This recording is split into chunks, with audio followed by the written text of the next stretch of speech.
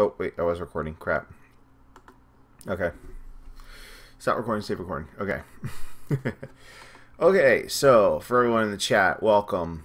I'm doing something new. Usually I just do this on my webcam by myself or another camera, but I figured the pay-per-view just ended, so let's try out Twitch. Let's see if anyone wants to get on the discussion.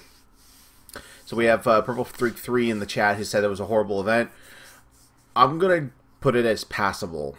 There were things I liked and there were things I didn't like. So that's what we're here to do. I'm going to open up my notes and also the results because it was a 3-hour show. I can't remember everything. I'm buffering a lot. Everything looks okay here. I'm green, so I don't know. Everything's uploading okay. I was going to make sure we might be updating something. And we just close stuff like yeah. Okay, hopefully that helps. Okay, so the pre-show was Golden Stardust versus The New Day, which is the new faction between Xavier Woods, Big E, and Kofi Kingston, which everyone thought they were going to be heel because Xavier came out with like a white suit and was doing all the preaching stuff, and he's just like, oh, the man's going to take all this stuff away from us. And kind of think they kind of nixed the trigger on that when Ferguson happens. They're just like, yeah, we need a positive African-American faction, so here you go. They got New Day, they're all in blue, and they're just like, I don't know, I didn't watch it, I just heard that they went over, so could it possibly be setting up Goldust versus Stardust? Or could Cody Rhodes just go back to being Cody Rhodes and say, you know, fuck this, I'm gonna take you out, Goldust? And then Goldust, they'll have their, you know, sought after match that they've always wanted at Mania, and then they'll kind of quietly go off into the sunset. That might happen. Well, we'll have to wait and see. But yeah, they say on the pre-show that Ziggler and Luke Harper are going to open up the show. So yeah, it's a ladder match for the Intercontinental title. It's Dolph Ziggler versus Luke Harper, who is the current champion. Let's see here. What do I have for notes? Someone had a "Hire Russo" sign in the crowd. No, we don't need Russo back in pro wrestling ever again. I mean, he drew in the college crowd with the boobs and the blood and the swearing, but we need to get kids back involved. Then we can do boobs, blood, and swearing again. We're still a few years off from reverting away from PG again, but we'll have to wait and see. Things I noted. Ziggler, of course, took a lot of bumps like a boss. There were some really nasty ones, though, because they do always see the spot where they push the ladder over, but you're supposed to, like, you know, hang yourself on the top rope. He doesn't seem to do that a lot. He just kind of, like, he, like, catches it and just kind of floats over. It's just like, I'm hurt. Ever. I tweeted out, Jesus Harper nasty bump. Because they did this spot where Ziggler had the ladder on the outside and Luke Harper did a suicide dive. And he, like, kind of got stuck in the ladder and it crushed down. And that's like the first real emotion I've ever seen out of this guy, because like most of the time, like he'll like hit a guy and then he'll just be like the whole, I'm crazy, look at the crazy eyes. But he was just like, motherfucker, my arm hurts. Ref's checking on him. He's like, okay, I'm okay. I was like, motherfucker. But yeah, Ziggler regains his IC belt. He's now a 4-time IC champion. I was okay with this match. I mean, there weren't any new innovative spots that I saw other than that suicide dive. It was fine. I mean, now they have to keep the belt on Ziggler because they've been kind of ping-ponging it back and forth between him and Miz, and now Harper and him. Like, he won it like the week before the Survivor Series. Because, like, in the last night of the Authority, they're just like, fuck you, we're gonna, you know, beat you down and take the belt. So, oh yeah, I also tweeted out wrestling gifts. I don't know how this guy operates and how fast he goes. Because, like, it was just like, bam. Like, as soon as the spot happens, he's got a gif already up on here. Oh, okay. So, there was, I forgot about this. Ziggler bladed. Like, they did, like, a seesaw spot where he put, like, for some reason this year they had baby ladders, so they were like 5 feet, like 5 feet nothing. Like, why would you have them? You're not gonna climb a ladder, get a belt with that. So he sandwiched them in there, and he did like a slingshot spot from the bottom and second rope, and Ziggler bladed. I'm like, okay, that's how you're gonna win over the NXT crowd or the NXT audience now, is you're gonna blade again. Well, go on it. I also said new IC champ, need to update my 2K15 saves. Let's see what was after that. Next page was, oh, they cut to a promo for a tribute to the troops, and it's that Florida whatever, that shitty country music band that they have a song in 2K15 that I automatically mute. I was like, I have to listen to this again. Well, I guess they're promoting tribute to the troops, which I think has lost its luster and has lost its flair now that the U.S. is no longer at war with Iraq or Afghanistan. I mean, you killed Saddam, you killed Bin Laden. I mean, it's a nice little thank you, and it's all that pro-USA, bullshit. But like it was cool because like they sent people, they sent a ring and they sent a bunch of shit to Afghanistan. They did shows outside. So it was a different atmosphere, it was a different vibe, and wrestlers got paid a shit ton. I remember one of my buddies who wrestles locally here. If you guys know if you remember Rene Dupree from La Resistance, and the guy, he ended up wearing white tights and said he was going to be the most extreme athlete in ECW, and the most extreme thing he did was like Sabu shit, like springboards off the bottom rope. But still, Renee came in and he was talking about how much he got paid to go to Iraq, and it was like in the 6 figures. And he says, for one show, Vince pays you 6 figures to go, and it's like completely voluntary.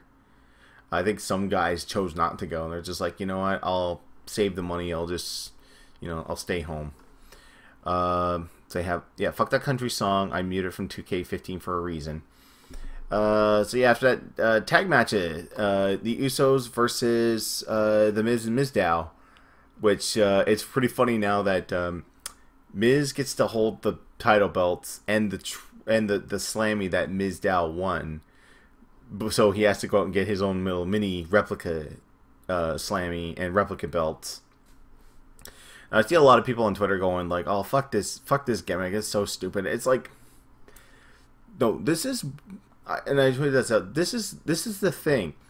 This is a guy who took, like, he was being shat on for months, being put with stupid imitation gimmicks. Then he gets one that he just has to constantly do, and he's one of the most over people in the company right now. Like, he's the type of person that the people on NXT are doing. Like, I'm comparing him to the NXT guys, because the NXT guys, they're busting their ass, they're having great matches, and people are going out touting, saying that the takeover shows are way better than other pay-per-views. And you know what? They are. Like, Mizdow is the one guy that gives a shit. He's the guy that, he doesn't wrestle all that much, but he's entertaining the crowd, he's getting them involved. That's what you gotta do. Not only can you have to be a good wrestler, you have to get the crowd involved. Other streams are working. Okay, someone's in the chat right now saying other streams are working fine, but for me, you keep buffering every few seconds. Don't know what to tell you. Everything's okay here. Well, other streams have better computers, so I seem to be doing okay. So yeah. It's your typical tag match with Mizdow. Everyone's more focused on Mizdow than anything else. He's copying all the spots, entertaining the crowd. They're adding in this plot now with Trinity or Naomi, where it's like, I can get you a talent agency, you can do all this stuff, and just pissing off the husband, doing psycho shit, or psychological stuff. So yeah, so they actually, Miz actually gets him intentionally disqualified, hits him with the belt. And you know what? Usually disqualifications I'm pissed at a pay-per-view. I'm fine with this, because you know what? It's just going to continue the feud. it's either going to break up the Usos or it's finally going to break up Miz and Mizdow. Maybe at the Royal Rumble, we'll see. They might get put in the Royal Rumble, and Mizdow will chuck Miz out, and then that'll lead to the breakup. Let's see here. Yeah, I tweet out Mizdow's the one guy in the main roster that gives a shit. Nice DQ finish. I'm okay with this. Okay, so they're doing this promo backstage with Seth Rollins and J&J Security, Joey Mercury and Jamie Noble. And he's talking about, like, the past month. He's just like, I'm dedicating this to Triple H and Stephanie because they can't be here. I'm going to force John Cena to bring them back. And the reason that they're not here is because of the Vigilante Sting. I'm like, that's the name you're going to give him? The Vigilante Sting? When he's the Icon Sting, or the Stinger. Like, I'm not really behind this whole Vigilante Sting moniker. I don't know if I'll ever get behind it. Let's see here. Oh, yeah. This is what I took half of a piss break for. The stairs match. They go down the stat of the stairs. I said stat of stairs. I was like, they can support 2,200 pounds. The top part weighs 85 pounds, and the bottom part weighs 160 pounds. No, they don't. They're hollow as fuck. And anyone can pick them up. Probably an 8-year-old could pick them up. That's how weak they are. So, rather than bore you, quick review. It sucked. The match sucked. Should never have been there. The crowd was bored. They were bored to the tears. I tweeted out, end this match. End this match. I actually heard people starting NXT chants saying, fuck you, Big Show and Eric Rowan. This match sucks. So, I figured, rather than bore you with the crappiness of this match, I'm actually going to put a picture up in this stream. If I can find it. And we're going to go over the... Oh, yeah, I can put this in. Okay. This isn't my photo. Not even really a photo, it's text. But it's something we got off Reddit. And someone that tweeted out after Survivor Series. Now, this doesn't include his time in WCW. This is just his WWE debut. So, from 99 February at the St. Valentine's Day Massacre to Survivor Series, I give you the definitive history of Big Show heel turns. Yeah, there it is. Can I move it? Alright. So, I'm going to plug my mug here for a second. Can't see my thing here, but we're going to go from top to bottom. So, he came in as a heel, initially as Paul White, to help Vince McMahon defeat Stone Cold Steve Austin, and that failed. He then turned face to join the Union. I don't know what the Union was. That was probably post-WrestleMania. But then he turned heel to join The Undertaker as a heel tag team. He then turned face to feud with the Big Boss Man. Because when his quote-unquote dad died in that year, kayfabe-wise, Paul White's father passed away years before he started pro wrestling. He turned heel when he came back at the 2000 Royal Rumble. Oh, no, sorry. He was still with the company. He turned heel at the 2000 Royal Rumble because he was one of the guys that The Rock didn't appreciate calling a jabroni. Or he didn't appreciate The Rock calling him a jabroni. He's like, I'm not a jabroni, I'm the Big Show. Then he turned face after WrestleMania when he began mocking other wrestlers. He turned heel after attacking The Undertaker and siding with Shane O'Mac. He turned face during the WCW ECW invasion. And then he turned heel after WrestleMania 18 by joining the NWO. He turned face returning in 2004 to feud with Kurt Angle.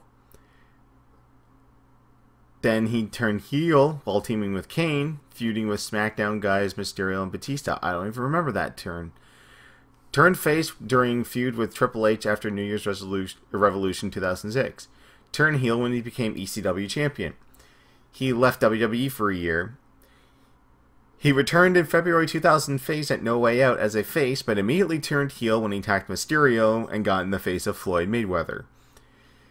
Then he turned face after WrestleMania 24 to feud with the Great Khali. He turned heel by siding with Vicky Guerrero in their feud against The Undertaker. He turned face by knocking out Miz after Show Miz lost their tag titles. He turned heel at Over the Limit by knocking out John Cena and allowing John Laurinaitis to win his match. He turned face in early 2013 by attacking The Shield. He turned heel by knocking out Sheamus and Orton after losing to The Shield at WrestleMania 29. He returned as a face in August to fight The Shield. He briefly turned heel, knocking out faces for the Order of the Authority. He turned babyface by rebelling against the Authority, and then finally turning heel at Survivor Series by knocking out John Cena. So, I'm going to take that off now.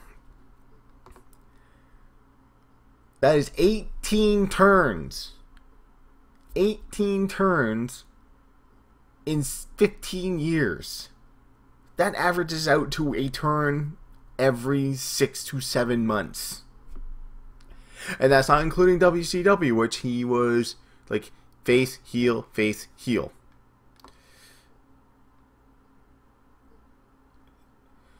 Okay, so now that we regaled with that, let's move on to the next match. Because again, I said, stairs match fucking sucked.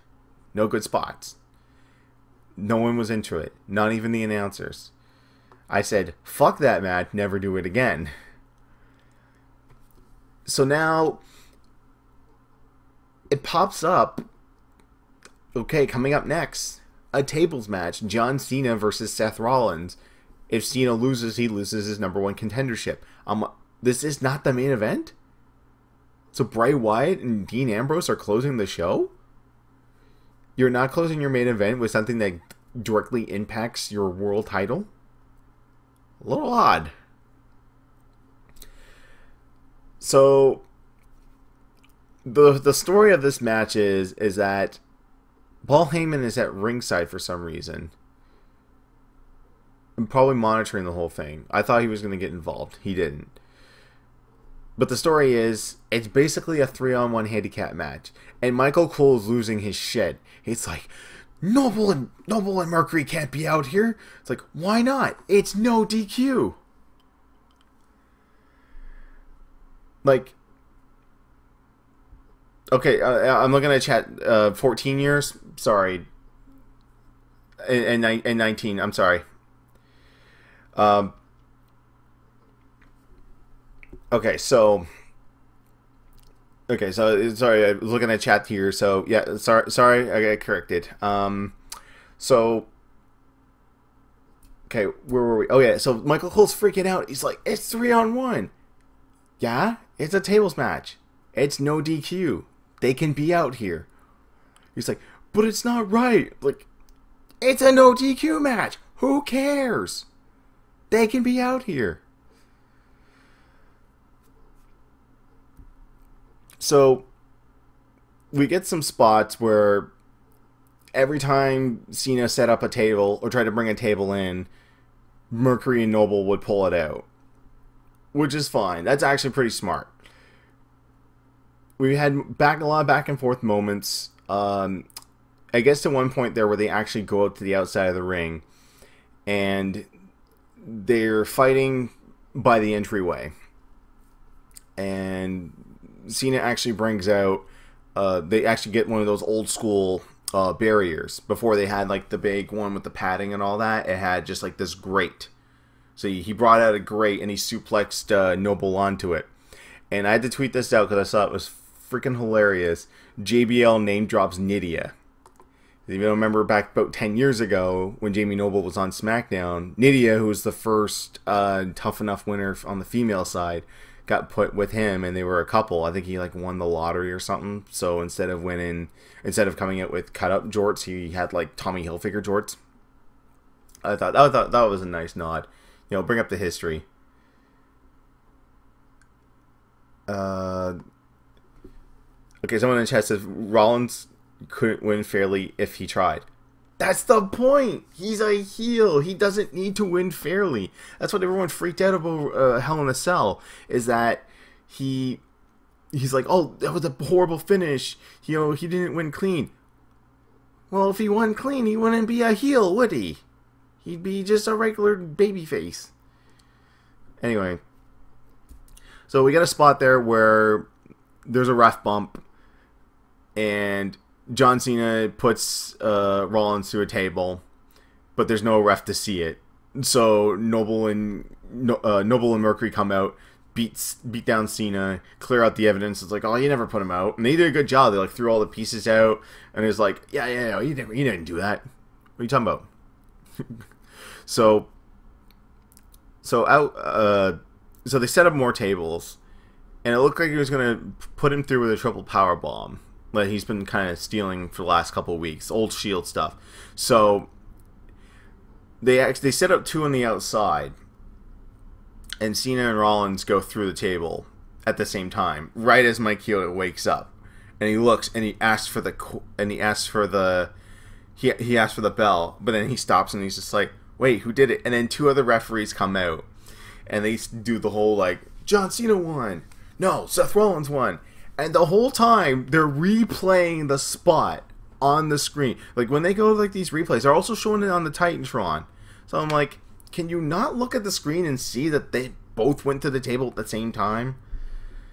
Like, I'm going back to an episode of SmackDown where The Undertaker and Batista had a steel cage match, and they both got out at the same time.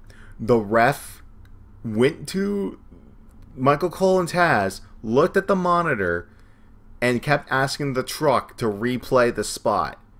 And then said both of them got out at the exact same time, therefore it's a draw. So Mike Chioda's like, fuck you ref, we're not giving a single winner, restart the match. And then Cena eventually gets to Rollins and gets him to tries to put him through the announce table. It doesn't break. Rollins rolls over, actually knocks out Cole. And of course, Matthew will probably put this in Botchamania and say it was a botch. An announce table not breaking is not a botch, because those things are rigged to go off when they are intended to go off. I mean, Triple H attempting the pedigree to Kurt Angle and the table breaking early, yeah, that's a botch. But it not breaking, again, not a botch. Get it right, buddy. Okay, someone in the chat's asked me the question, how much RKO would it take to get to the Tootsie Center for Tootsie Roll Pop? I don't know. Just one? From out of nowhere? Okay, where was I? Michael Cole bump. Okay, yeah, so we're at the finish now. So Big Show comes out, and it looks like he's gonna put Cena through a table too. And then I'm like, motherfucker, if you guys do, like, if you cause Cena this match and I have to sit through Big Show versus Cena at Royal Rumble, I will be pissed. Thankfully that didn't happen. As he was about to chokeslam him, Roman Reigns comes back, he returns, Superman punch, spears Big Show through the table, ducks the Money in the Bank briefcase, Superman punch, John Cena AA's Rollins to a table. Ref actually sees it, and we get our winner. So it's now official. Brock Lesnar, Cena at the Royal Rumble. And I find it funny is that they didn't know that Cena was going to win. Like, in real life, they didn't know Cena was going to win and retain his #1 contendership. But they had the graphic and the promo video already.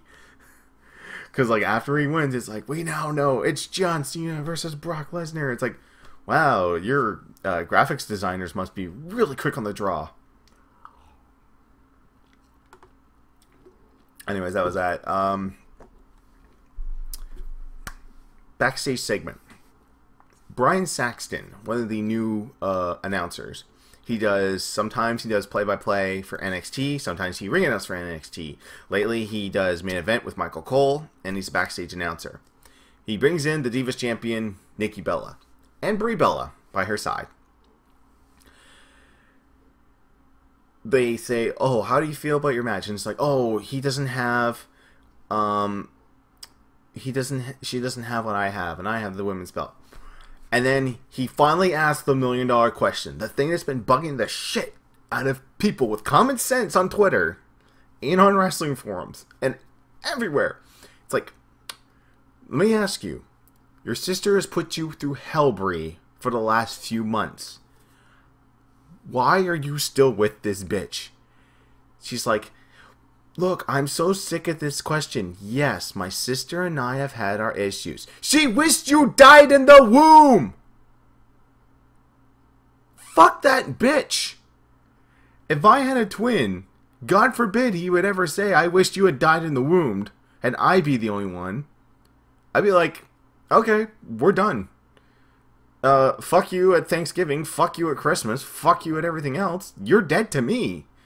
You wish I died in the womb? Fuck you. We're done. You're not invited to the wedding. You're not invited. You're not my best man. Fuck your bridges. You cannot see my kids. We're done. This is like... So, okay, she's okay saying that her sister wishes she was dead. So, yeah, AJ versus Nikki. They actually gave them some time. I was getting scared because... Okay, someone in the chat. I wish you died in the womb. Lol, Brian, stop trying to separate us, you dick. I love my sister. Yeah, I love my sister telling me she wished death upon me. So, AJ versus Nikki Divas title. I knew she was not retaining, or she wasn't getting the belt back. Rumor is that she is done after tonight. I mean, what does she have? What does she need WWE money for? CM Punk's got a multi-fight contract with the UFC now. He'll live off UFC money now. That is if CM Punk wins. Like, see, with WWE, you get paid no matter what. Oh, of course, according to them on Total Divas, if we're not on TV, we're not making money. You have guaranteed contracts. You have guaranteed money whether you work or not. Like, what do people do when they get injured? What did Evan Bourne do for 2 years when he was out with like a serious foot injury and he was still under contract? You think he's working at you think he's working at Walmart in between? No. He's sitting at home wrestling and he's getting paid to do it. So it's back and forth. They did the whole she hit Shining Wizard, which is one of her finishers, and of course she's too close to the rope. So Brie puts Nikki's foot on the bottom rope, but the ref caught it and they did the "You're out of here." And she's like, "What? Come on, ref." So Nikki goes to the back, and as the ref's distracted, Nikki pulls out a spray bottle and does the Rick Martel to AJ. So then she hits the Rack Attack and retains the belt. See, I was hoping for tonight Nikki would retain, and in the midst of the celebration, Brie would turn on Nikki. She would turn face again and just be like, well, now Nikki's out of the picture. Boom! Now it's my shot. I'll never forgive that you wish death upon me. At least not for 3 years. 3-year rule. After 3 years, it's okay to forgive death. Because 2001, Vince told Shane, I'll never forgive your mother for giving birth to you. And then several years later, they're fighting side by side against DX. Go figure. Wish I was never born? Oh, that's okay. Well, you want to team against DX and then mock God? Sure. Chairs match. Ryback versus Kane. I zoned out on this. What did I tweet? Kane, why you no wear wrestling tights anymore? This is a solid question.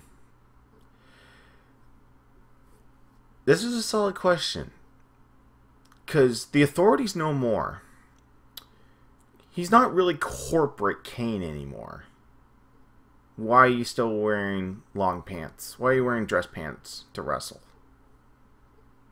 You don't have to put the mask back on. I mean, you went for years without a mask and you still had like the red lighting and all that, and you still did the whole with the pyro. You could still do that. Just wear tights. Like a normal person. Too many people are wearing street clothes now. Luke Harper, Dean Ambrose. I'm sure there's others I'm missing. Kane. You're supposed to be a wrestler. Wrestlers wear tights. Wrestlers wear shorts. Like boy shorts. Biker shorts. Whatever you call them. Wrestlers don't wear long pants. Wrestlers don't wear jeans. Backyard wrestlers wear jeans. Maybe that one guy in your indie fed that's not really all that trained and can't afford real gear. Maybe he wears jeans. That's fine. You can have one. Don't have a whole roster full of people in street clothes. Because you know that sends a message to people that says, oh, fuck, he doesn't have to spend money on gear. Shit, I just put on my pants and call myself a wrestler. Yeah, right. Lawfan12 Revenge in the chat says, personally, I was hoping for clean finishes, but it was all TNA overbooked finishes besides the opener. Well, I wouldn't go that far. I mean, there was no like after the bell, like when it becomes. One problem I have with TNA is that whenever there's like a after the finish, like there's another beatdown, the timekeeper just keeps ringing the bell. It sounds like a fucking train's coming into town, like ding ding ding ding ding ding ding ding ding ding ding ding ding.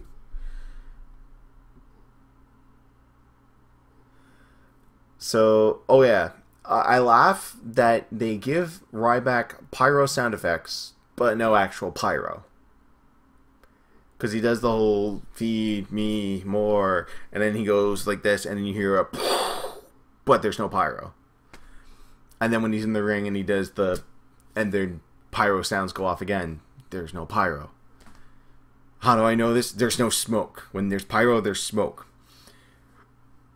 I mean, you look back in early Raws when they used to set up the show and they had that giant pyrotechnics go off, and then like the arena is like smoky, and then you can't hear the crowd because you can hear like the suction fans like trying to suck all the air out or suck all the smoke out.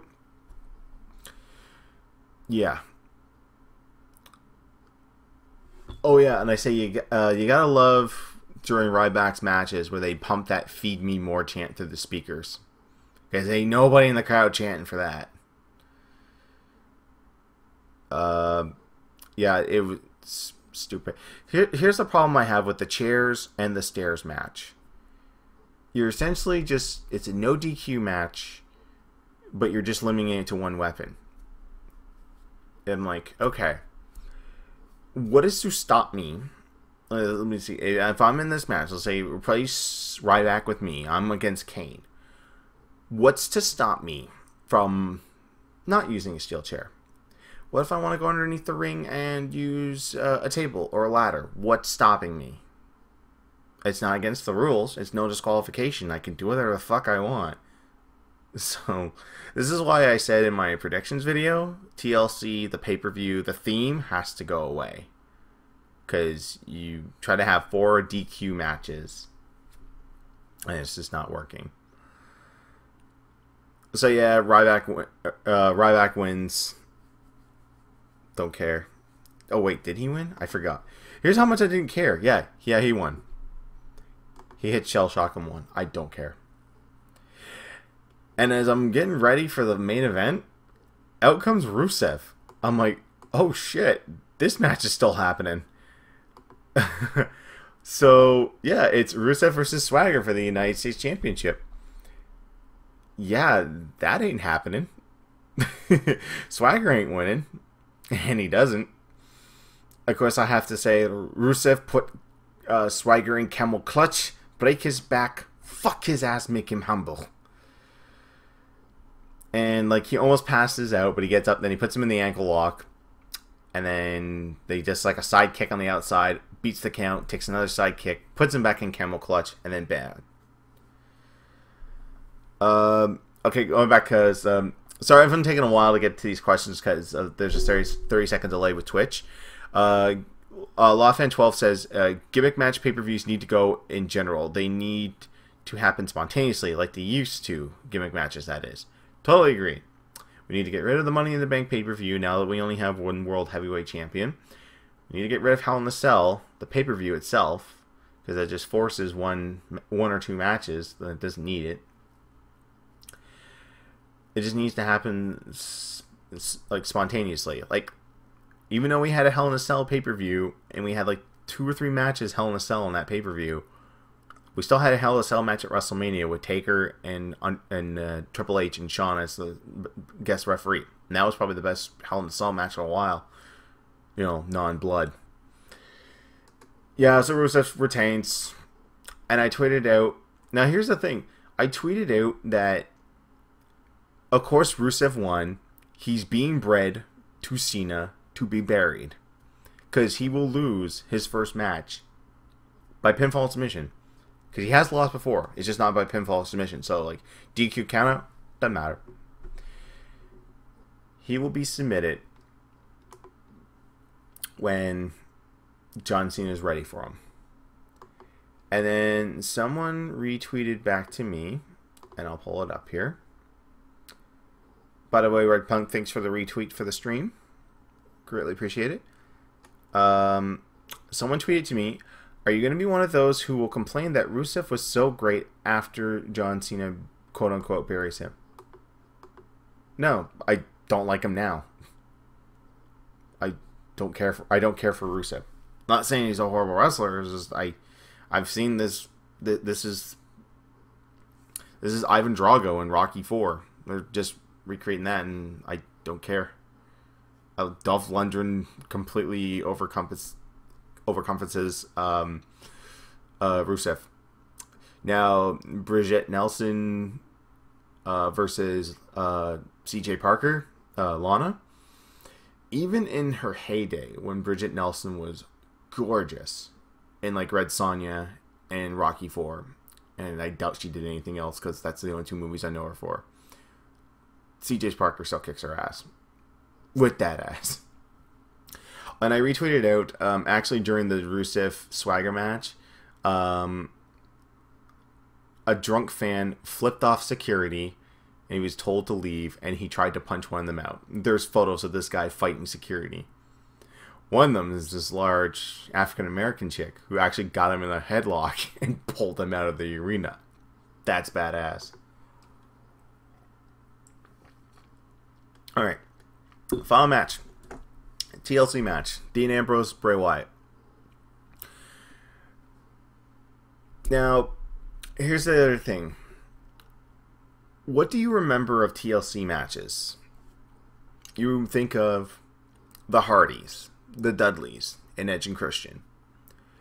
If you want to talk about singles, you think about, like, you know, Edge and Flair or Edge and Cena for the belt. The key thing for these matches is that you have to fight for something. You have to fight for a belt or some type of contract. That's what makes ladder matches in general exciting. This was for nothing. This harkens back to 2 years ago when the Shield debuted. That was their first match, and they took on Ryback, Kane, and Daniel Bryan. All it was, it's another term. It's a different way of phrasing that this is a no DQ match. And this answers the question too, because it says this is TLC, tables, ladders, and chairs. Dean Ambrose uses kendo sticks in this match. So does that mean he's disqualified because he's using a weapon that's not in the set list of this match? No, just keep going. Yeah, I'm always looking for innovative spots. Bray does one where he takes the kendo stick, and if you're familiar with the ring, you've got your turnbuckle and you got the ropes that extend out like that. Then you've got that metal part that connects it to the post. Now, to protect that post, you have like a thin piece of cloth to cover it up so it doesn't expose the metal, and kind of protect people when they're, you know, getting strapped on the top rope and they're hanging on by their balls. So Bray Wyatt opens it up just a little bit and sticks the kendo stick in, and he Irish whips Dean Ambrose face first into it. I like that. That's innovative. When you can think of innovative stuff to do in these types of matches, I applaud that. What did I tweet out? Kendo Stick was awesome. Oh yeah, and also remember that Dean Ambrose came back from a life-threatening injury, crushed larynx, which normally would kill people. Like, would normally kill people, or at least have them laid up for several weeks to months. He's back in 3 days. They never ever bring it back. They just said, oh, he attacked his throat. He attacked his throat with a chair. We don't, like, when they try to use medical terms that aren't accurate, they fuck up.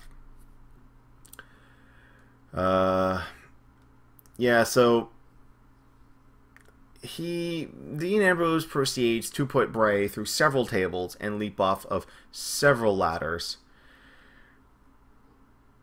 They did this spot where he took out an LCD TV. So, probably something... Let me move the camera here. Probably something along the lines of that. This is my preview monitor for my streams. If it can... I don't think you can really make it all that much. Maybe... Yeah. So, here's my monitor. Alright. So, he gets that underneath the ring. And he looks at it. And he's like, I see ladders in the back there. I want to use those. I see a 25-foot ladder. I want to use that. And he uses that to take out Wyatt. And I'm like, okay, you've put the man through 3 tables, including the Spanish announce table. And then you throw him in the ring, and you have that monitor, and you're going to go and hit him with it, but it's still hooked up. Funny thing, too, is that they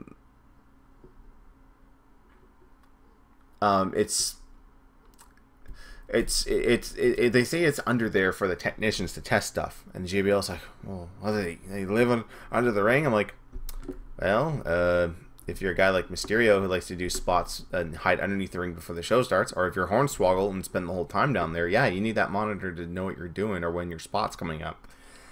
So yeah, Dean takes the monitor and he goes to ram it, and he's just like, crap, it's still plugged in. Instead of being like the smart person and unplugging the cables, unplugging that HDMI cable, he runs at it again and it explodes in his face. I'm like, I don't think TVs and monitors are supposed to do that. But that sets up for Bray to just rush and hit Sister Abigail and win. And, you know, I give gripe for Cena not selling. After he hit Sister Abigail and pinned Dean Ambrose and won, Bray Wyatt ain't selling shit. You went through 3 tables, maybe 4. You've been smashed with several ladders. Had this been like 2K15 with the stamina meter on, you'd be crawling your ass over. You'd be clinging onto the ropes to get yourself up. I was just like, nah, whatever. Big Fat Bubble in the chat, you do know that SmackDown is on Tuesday, so it was 6 days. It's taped on Tuesday, but it airs on Friday. I know it's a tape show. I know they tape everything on a Tuesday, but it's still airs on a Friday. Just like when they tape, like with NXT, they tape 4 episodes in a row and air them over a month to a month and a half. And they say last week, when last week was actually 2 hours ago. Or maybe an hour ago. That's, you know, that's, you have to suspend some type of disbelief for a little bit. Although, I heard this week, SmackDown's going to be live on Tuesday. Not on the WWE Network, but I think it said USA. Because it's going to be like WWE week on USA. So it's Monday's Raw, Tuesday's SmackDown, Wednesday's Tribute to the Troops. And then you can watch The Condemned and one of the Rock's movies on USA. So TLC. Was this a good pay-per-view? No. Was this a bad pay-per-view? No. This was just...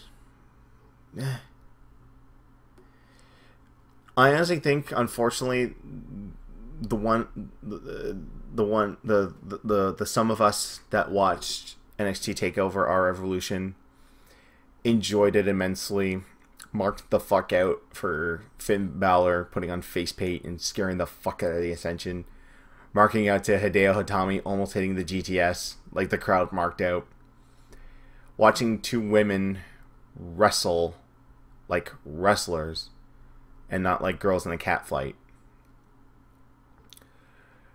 and watching two guys go toe-to-toe and tell a better story about how not to corrupt your values and stay true to yourself, and you will win the title.